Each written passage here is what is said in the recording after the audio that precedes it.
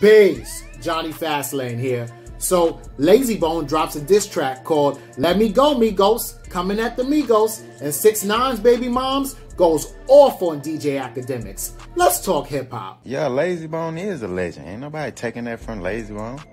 But that diss song whack as a motherfucker. Shit. Last week, I did a video on Layzie Bone and Offset. Both of them saying that each of their groups are the best group in hip-hop. Which is cool because you're supposed to think that you're the best, especially when it comes to rap.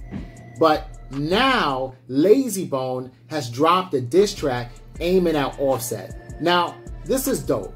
See, when one rapper has beef with another rapper, nowadays they just go on Instagram, they go on Twitter, they talk shit. But in this case, Layzie Bone took it back to the origins. He dropped a diss track, and man, it's fire. Yeah, your son, you thought we retired, we still having fun. As long as I'm living, we second to none. Come here, little dum-dum, you and I will bum out on the market. Better walk it like it, talk it, cause Offset done made you a target. You can wanna count my pockets, huh? Nowadays, y'all the cream of the crop. It all could've stopped if you gave us props. Now watch how I power. Woo, I don't know. Layzie Bone was taking straight shots, and he was naming names.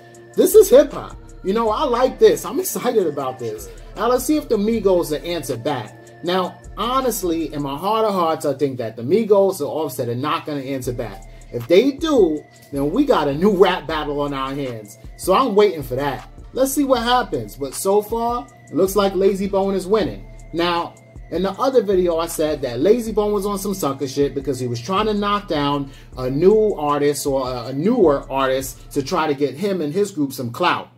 Yeah, I mean, it was some sucker shit. You talking on Instagram, we the best group and blah, blah, blah, Migos, we coming for you. But if you want to drop a track, man, that's all for the sport of it. So I'm here for all that. Thank you, Layzie Bone. Let's see what Offset does.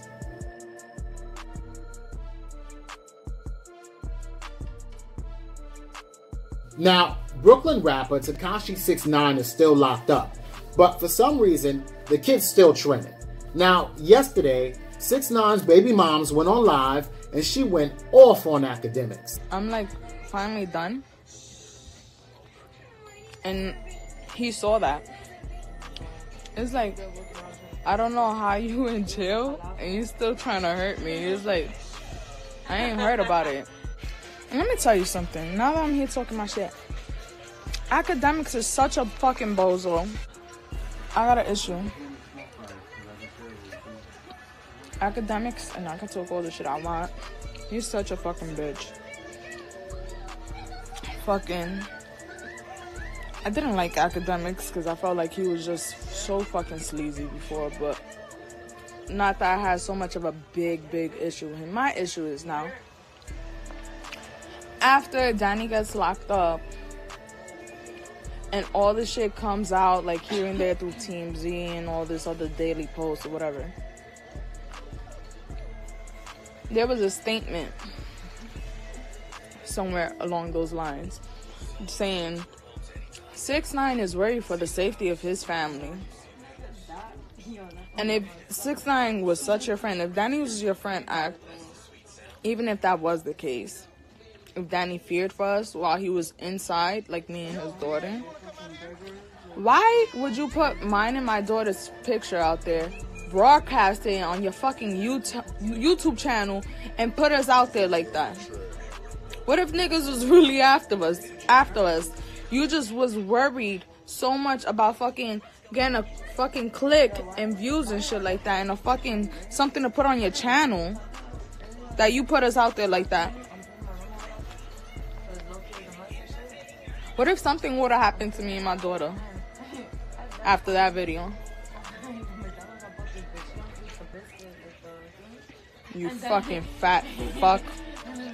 Now, she specifically talks about how he's locked up and how she feels like he's still trying to hurt her. I don't know. Let's break this down. Now, I really don't understand what her argument is. From my point of view, from the outside looking in, it just seems like she's hurt. Now, fine, he doesn't want to be with you no more. Fine, he's locked up.